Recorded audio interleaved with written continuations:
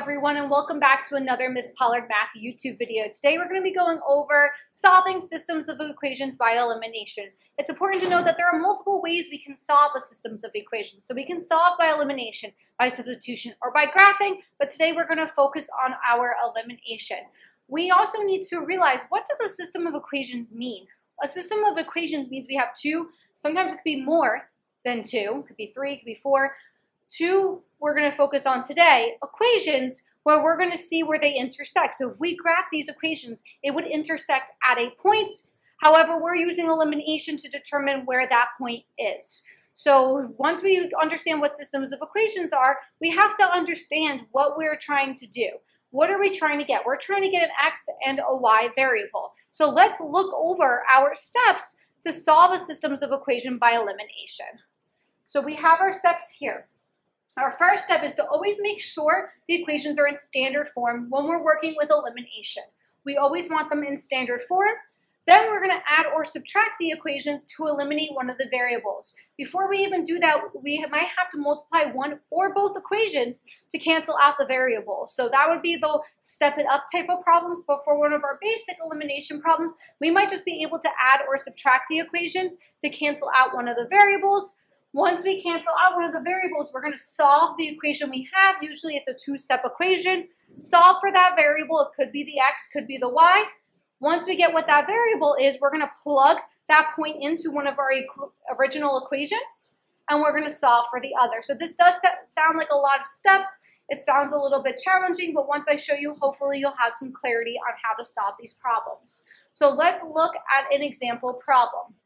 So for this problem, every single time we have a problem like this, we're going to try first to see if I could just add or subtract the equations to cancel out the variable. That would be simplest. So let's see. I have negative 2x and negative 2x. It looks like we could do something here. Those seem like two variable terms that are going to be easily manipulated to work with each other. If I add these two, though, I get negative 4x. That's not what I want. I want it to go away. I want it to cancel out. So if I do negative 2x minus a negative 2x, those cancel out. So if we have the same coefficients in front of one of the variables, we are going to subtract to cancel them out. If we're subtracting these, we have to subtract all of them. We can't just do subtraction here, addition here. We're subtracting everything. So once I subtract, I get negative 2x minus a negative 2x. That goes away. Then I have a negative 10y minus a negative 5y. This becomes a plus because minus a negative is a plus. So that becomes a negative 5y. Negative 4 minus 6 gives me a negative 10. Now we're at a one-step equation, which is great. That's exactly what we want.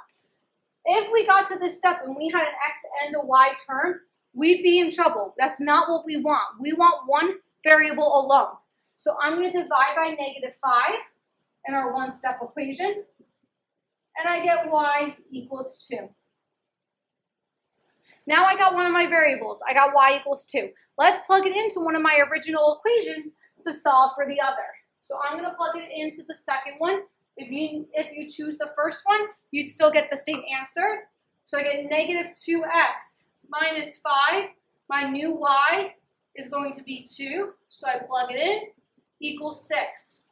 Negative 2x minus 10 equals 6. Now I have my two-step equation.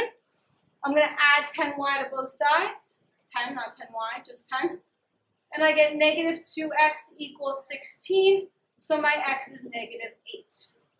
So this is why it was important in our prior classes to be able to plug a value in. If I get y equals 2, I need to plug it into one of these equations, which I did. I got negative 10. I want to get now the x by itself, so I add 10 over, and I get my x is negative 8. However, we're not done. I can't just say, oh, my x is this, my y is this. I want it written as a point. So my final answer would be negative 8, comma 2. So this is one of our more straightforward problems. Let's try another problem and see if we had to step it up or not, or we could just keep on going with these straightforward steps. Now let's take a look at this problem. I'm going to see, can I add or subtract these equations to cancel out either my x or my y? If I am doing my x, if I add or subtract these, I'm not going to get 0. if I add or subtract these, I'm not going to get 0. So this is where we're going to have to use our knowledge of multiplying one or both of the equations to cancel out one of the variables. When I say multiply, I'm saying multiplying by an integer. We can't multiply by a fraction, or we're not going to want to. So let's see which ones we can multiply an integer by to cancel out. So if I look, I have 10 and 6. Can I multiply 10 by an integer to get 6? No. Can I multiply 6 by an integer to get 10? No. So I'm not going to be working with my x's per se, because if my y's I can't multiply by one integer, then I might have to multiply both equations. But let's just take a look. I have negative 8y and negative 16y. I can multiply negative 8 by a number to be able to cancel out with negative 16. So I'm going to think, what number cancels out with negative 16? So what number can I add to negative 16 to cancel out? Well, I know if I do negative 16 plus 16, that gives me 0, which is what I want. I want negative 16y and positive 16y. So I have the negative 16y here. I have to make this become the positive 16y so I can cancel them out. So negative 8 times what integer gives me positive 16? That's going to be negative 2. So I'm going to multiply this whole top equation by negative 2, and I get negative 20x plus 16y equals 28. Could I have multiplied an integer value to the top equation and get negative 16y and then subtract? Yes, I could. I, however, think it's easiest just to multiply it in and then add. Addition sounds easier to me, but either way, you'll still get the same answer, so that's perfectly fine. Now I'm here where I'm going to add these equations to get rid of the 16y, so I'm going to add, and I get negative 14x equals 42. Divide by negative 14, and I get x equals negative 3.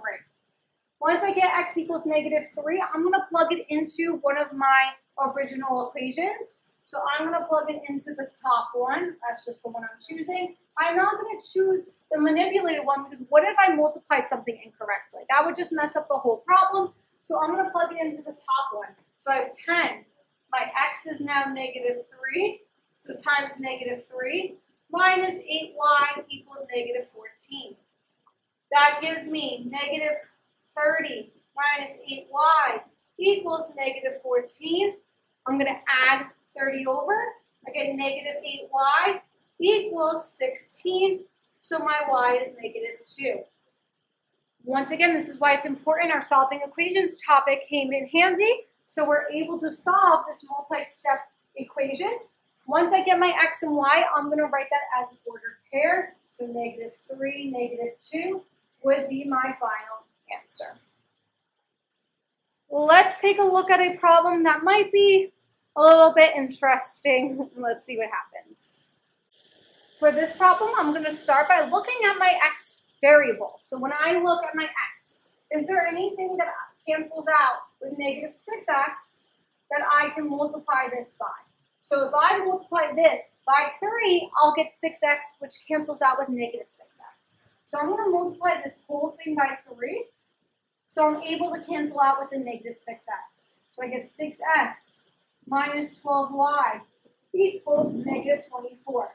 Now I'm able to add their equations together. So when I add them, this plus this gives me 0, it's gone. This plus this gives me 0, it's gone. This plus this gives me 0, once again, it's gone. So I get 0 equals 0. However, my answer is not 0. My answer is going to be infinite solutions. This is telling me that any point is going to be a solution to these two lines. These two lines then are going to be equal lines. They're going to be the same exact line if we get infinite solutions. Now you're asking, when am I going to get no solution then? You would get no solution if, let's say, your number here was like 16. If let's say that was 16, then this would be negative 8, and that would be a no solution. So whenever your answer does not make sense, that would be a no solution. Whenever it does make sense and the variables cancel out, it would be infinite. So it's important. Once both variables cancel out, that's when we're going to have an infinite or no solution. Those to me seem like the easiest because all you have to do is multiply and then you're done. You don't have to do any plugging in. So these are our special cases, as I like to call them, because they're different from the ones we've been working on. Let's try one more problem where we're going to have to multiply both equations so you see all types of systems of elimination. So now we have this problem, and let's look at our x's. I can't multiply 8 by an integer and get 7. I can't multiply 7 by an integer and get 8. Same thing for my 2 and 5. I can't multiply 2 by an integer and get 5. I can't multiply 5 by an integer and get 2.